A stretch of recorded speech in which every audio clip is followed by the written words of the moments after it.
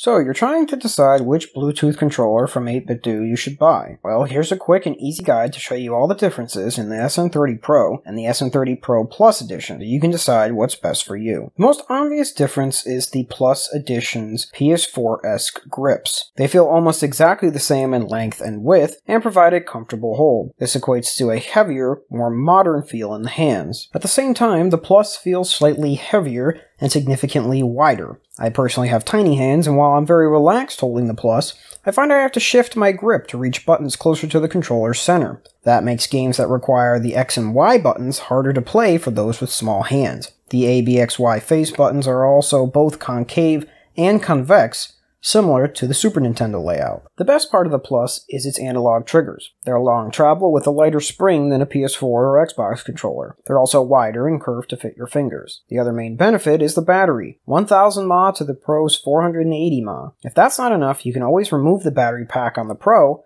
and supplement 2 AA batteries to keep the party going. I will mention the Pro has digital mapping software available on 8BitDo's website, similar to the Xbox Elite controller. The SN30 Pro has this feature, but with a caveat I'll mention later. The Pro is technically a downgrade from the Plus, but there's still reasons to pick one up. To start, it's obviously smaller and lighter than the Pro. You'd think without the grips, there would be nowhere to place your ring and pinky fingers on the rear of the controller. But for my tiny hands, they actually rest along the analog stick's rear pads. It works nice as a finger stop and creates a comfortable grip. I consider the A, B, X, Y buttons to be an upgrade from the Plus. They're larger and actually flat on top, almost reminiscent of a PS1's face buttons.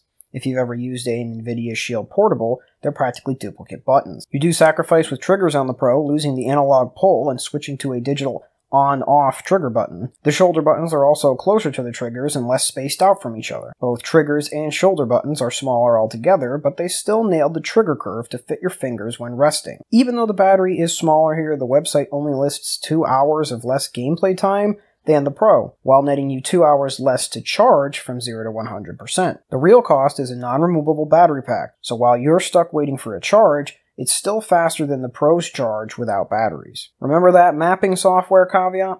Well, the Pro model does have it, but only if you get the Xbox-branded Android edition. This edition strips away most connectivity and is meant almost solely for Android gaming. What we have here is the standard Pro model, so you will have to sacrifice if you want the Pro model to have mapping software access. Those are all the main differences from the SN30 Pro to the SN30 Pro Plus. I would recommend the Pro model for those looking for a retro, compact, nostalgic, and slightly shorter gameplay session. Anyone playing modern games with high trigger usage, those with bigger hands, or who expect to utilize the removable batteries should buy the Pro Plus. I hope that helps you decide which controller works for you. If you like this video, let me know in the comments and give me any recommendations for similar videos. Thanks for watching.